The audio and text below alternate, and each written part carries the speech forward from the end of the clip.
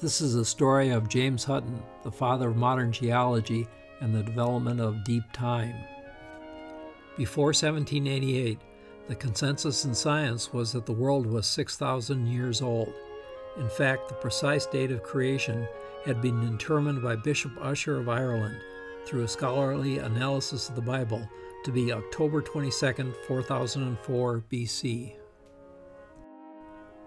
Even Sir Isaac Newton, the father of modern science, had repeated the analysis with similar results. At the University of Edinburgh, a professor who had known Isaac Newton instilled in the young James Hutton Newton's rules for scientific study, including if observations or experimental evidence conflicts with theory, then the theory must be changed to fit the facts. After completing his medical studies, Hutton turned to farming, which gave him a chance to examine the Earth's surface in detail. Later in life, he moved back to Edinburgh, where he became involved in the management of building the Forth and Clyde Canal, both an application of his geological knowledge and a chance to study more of the surface of the Earth. Not far from Edinburgh Castle, in Holyrood Park, James found what is now called Hutton's Section, the most famous geological site in Edinburgh. The reigning theory at this time proposed that rocks had precipitated from the early ocean that once covered the Earth, but here Hutton found a slab of sedimentary rock that had been torn away during the injection of magma from below, and then hardening to form the dolerite structure known as Salisbury Crags. This was a clear example of the junction between the younger, igneous rock and the much older underlying sedimentary rocks. This evidence that some rocks must have formed from molten liquids was a direct challenge to the reigning theory. But Hutton needed to find proof that the Earth was really old in order to convince any of his associates. To this end, Hutton and two of his closest associates set out in a boat to explore the coast of Scotland, and it was at Siccar Point that he found what he was looking for. Here we follow a trail dedicated to Hutton with our geologist guide, Angus Miller.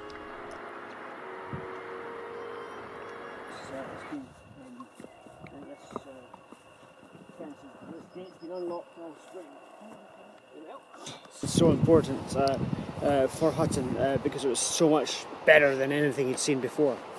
So what we've got is the grey wacky sandstone. On the right hand side you can see that the layers are standing up on end, and that is because after they were formed they were subject to plate tectonics. They were folded up and shoved up into these very steep sided layers, and then erosion had taken hold and it started to work away the grey wacky layers, and then conditions changed and the red sandstone started to accumulate here. So there's still red sandstone lying on the left hand side all the way across the much flatter lying layers. The lower parts of it has got barnacles on it.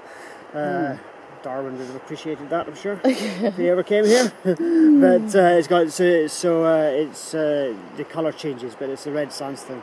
And what Hutton realised as well when they saw it here was that there was a variation in the surface of the unconformity, that the grey wacky, when it was being worn away, was subject to natural forces, and it was the harder stuff was surviving better than the softer stuff. So there was actually an existing topography that was buried by the red sandstone accumulating on top of it. So way over to the left hand side you see more of the grey wacky, which is sticking up through the layers of red sandstone, and that's one of the things that James Hall picked out in his sketch, that the harder layers stick up. The other thing that Hutton saw here for the first time and was very pleased about was the lowest layers of the red sandstone have got chunks of the older sandstone embedded in them. So this is important for him in terms of showing the progression of different episodes that had formed this, and a series of chapters of the story. It didn't all happen at once.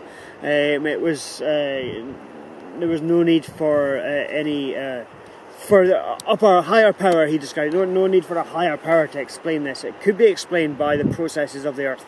You just needed time. And so he picked out the fact that there would have been the original accumulation of the grey rocks, and then deformation of them. So they've been squashed from north to south, and like compressing a carpet, so it's built up into these whole series of steep-sided folds. So that's set 2, and then the next chapter is erosion of that existing rock.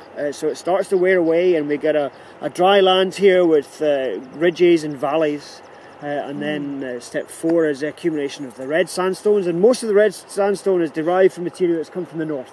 So the time it was forming, on the horizon to the north would have been proper mountains. You'll go through the highlands, you'll see the highlands. They're impressive, but they're not high. And if we go back 400 million years to when the red sandstone was forming, that would have been a towering mountain range, a Himalayan scale mountain range on the horizon there. And that was eroding, and material was being swept down here, so it started to accumulate here. And then stage 5 is that the red sandstone itself has had a slight tectonic deformation as well. Not nearly as severe as the earlier rocks, but it's tilted out towards the sea at a low angle.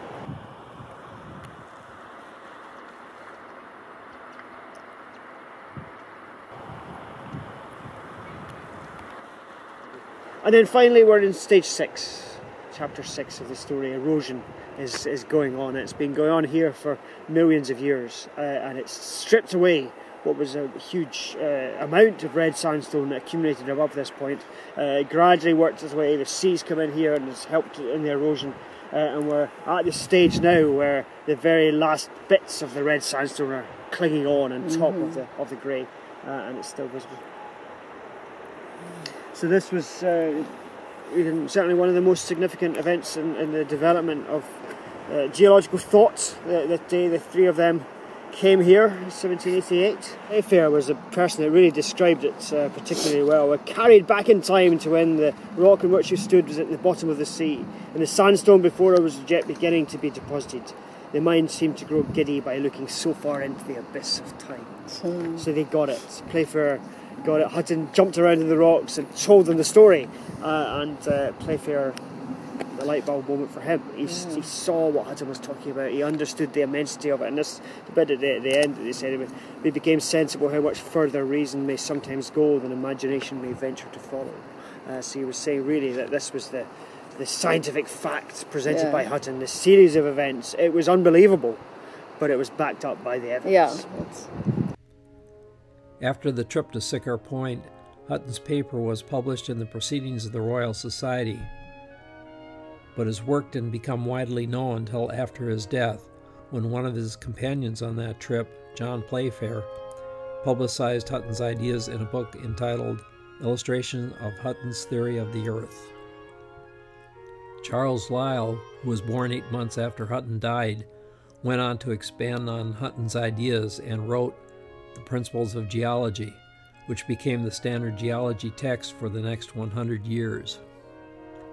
Charles Darwin brought a copy of Lyell's book along on the voyage of the Beagle, and this helped shape his thinking, with Hutton's theory allowing the time necessary for natural selection to work. Back to the initial question, how old is the Earth?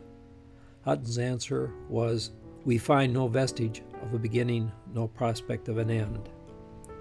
As science progressed, we have developed the tools to estimate the Earth to be 4.5 billion years old. We have taken the walk to learn about Hutton and how he began to convince the world about the enormity of time and the great influence deep time had on the development of science.